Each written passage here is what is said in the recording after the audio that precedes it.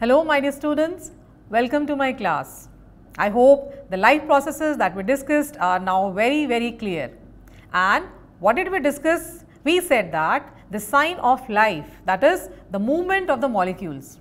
The movement of the molecules can be seen by us or may not be seen by us also. Now for example, the movement of the molecule may be in case of nutrition, that the food molecule is moving in, or it may be in respiration, that is the movement of the oxygen is taking place in the animal body, or the movement of the molecule may be in transportation, that is when the molecules are moving from one place of the living organism to some other part of the body of the living organism, or the movement of the molecule may also occur in excretion when the waste products are moved from the cells to the excretory organs. Is that enough? Are these the movements that we see in the living organisms? Not really. We also see that we respond to the environment in which we live. That means if I am saying, my dear children, right now are you studying? Your answer will be yes, isn't it? Now, if your mother calls you, immediately you respond. And not only the sounds, when you see something, you tend to think about it and you also respond.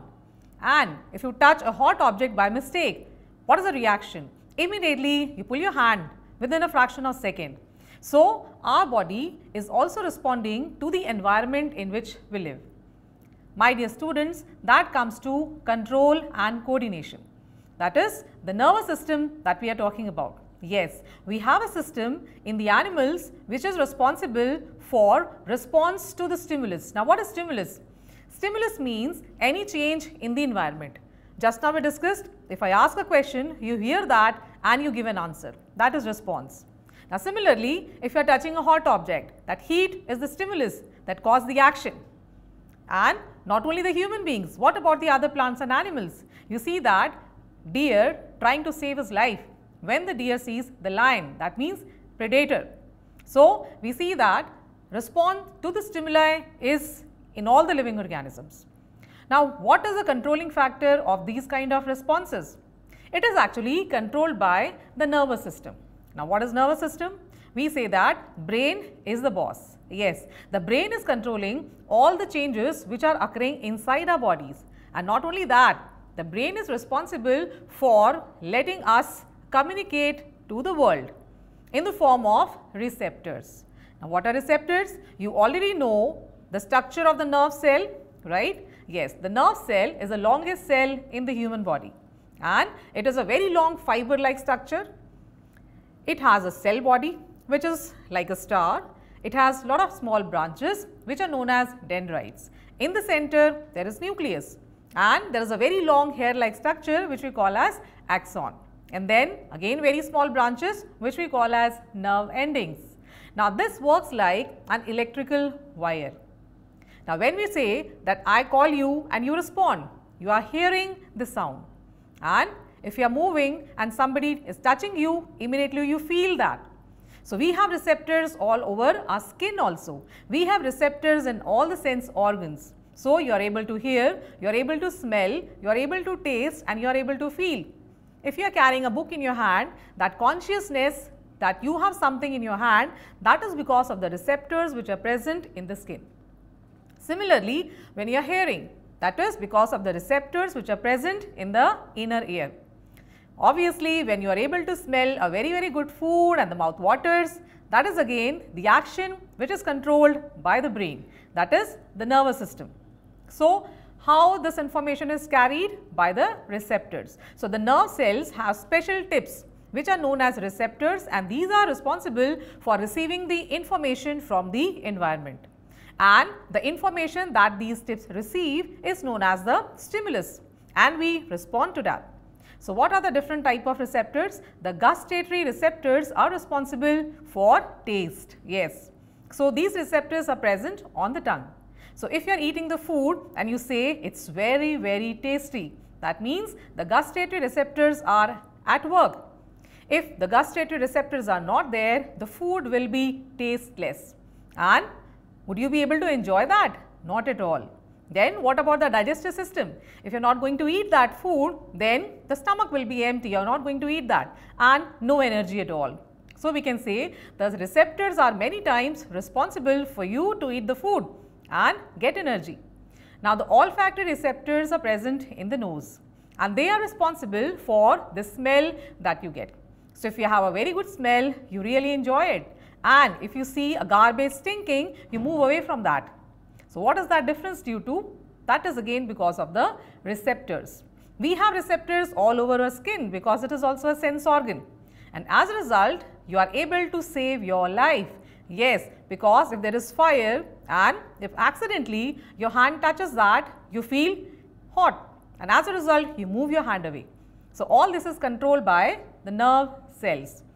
Now, the nerve cell is responsible for carrying the information from the brain to all the organs and from the organs to the brain. Yes, you have a doubt?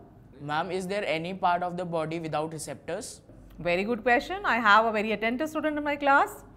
See, when we are talking about receptors, we are saying that the receptors are able to receive the information and give the response. Now, there are some parts of the body which are without receptors also, and you will be able to understand properly what we are talking about right now. For example, the extensions of the nail, right? The outgrowth of the nails which you cut with the help of a nail cutter. That extension is not having any receptor. So, you can cut it and you are not able to even know, you do not feel any pain. You are yourself cutting that part of the body. So, when you were very, very small, that means a bunch of happiness, then your mother used to cut your outgrown nails with the help of nail cutter when you were sleeping, so that you do not get hurt. Isn't it interesting? Similarly, now you are grown up, we can talk about the hairstyles that you make. So, the extensions of the hair, yes, you go for different kind of hairstyles and you pay money to the barber also that I want this kind of cut, I want this kind of cut, and you are very happy. And what the man is doing is simply cutting the extensions of the hair. You fight with that person? Not at all, you are actually rewarding that. So, that means the extensions of the hair do not have any receptors. I will turn this into another situation. Situation number 2, you come back home, you have a fight with your brother and your brother pulls your hair. Then, yes, there will be a huge fight because you are going to feel pain. The reason is that when the hair is pulled, you have the root of the hair in contact with the nerve cells, and that resulted in the pain that you have.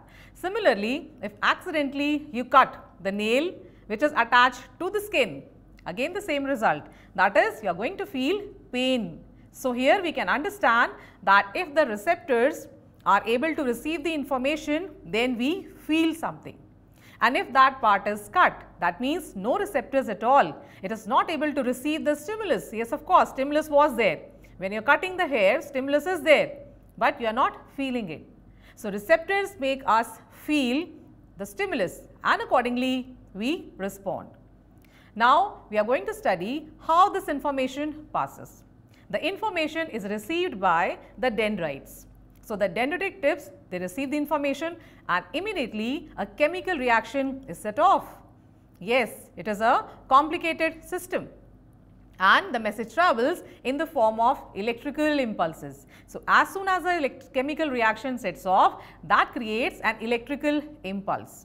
This electrical impulse travels to the cell body, then to the axon, which is the longest part of the nerve cell, and ultimately it is able to create a chemical reaction at the end, that is a gap. So, a gap between the two neurons is present and that gap is known as synapse.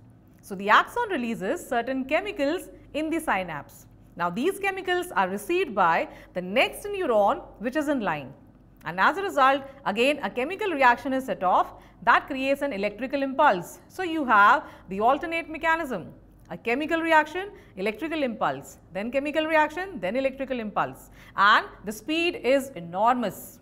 The messages travel in a very, very fast manner. We do not even realize. For example, touch a hot object, you are going to feel the hotness and within a second you are able to remove your hand. So, what happened? During this time, you got the stimulus, the brain decided what to do and you showed the reaction also. So, the messages travel in a real fast manner. So, this is the general scheme of how the impulses travel in the nervous tissue. Yes? Ma'am, What happens if the impulse does not travel? Yes, a very good question. The more you ask, the more you learn. Now, if the impulses do not travel, then what is going to happen? We just now discussed that when the impulse is able to reach the target, then we show action. For example, we can discuss the same example. If we touch a hot object and let us say the impulse did not travel at all, yes, of course, it will be a very dangerous situation because you are not going to move your hand.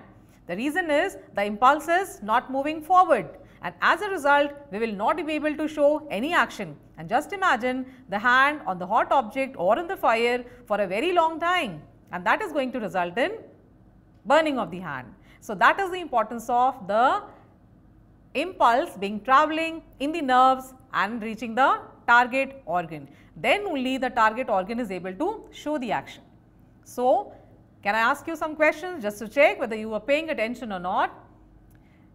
Give me the name of that part of the nerve cell which is responsible for receiving the messages. Ma'am, dendrites. Yes, very good. Now, can you name that part of the nerve cell through which the message travels in the form of electrical impulse? Ma'am, axon. Very good. So, pay attention and you can learn alongside this, right? Now, we move on to the next one, that is the neuromuscular junction. Now, just now we discussed that in between the two neurons there is a gap, and that is known as synapse. The gap is there and the chemicals are released in this gap. Now, just come to the end. When we are saying that we have to move our hand, we know that the movement is also because of the muscles. Actually, we say that we are able to move because of the energy which is stored in the muscles. Then what is neuromuscular junction? Yes, the two together, that is the nerves and the muscles. So, at the end, when you have to move your hand or the muscle has to show the action, then the message has to be transferred to the muscle. So, this part where the nerve is attached to the muscle is known as neuromuscular junction. Now, the electrical impulse is traveling through the nerve and the message is immediately transferred onto the muscle. As a result, now the muscle is going to contract and this action is caused.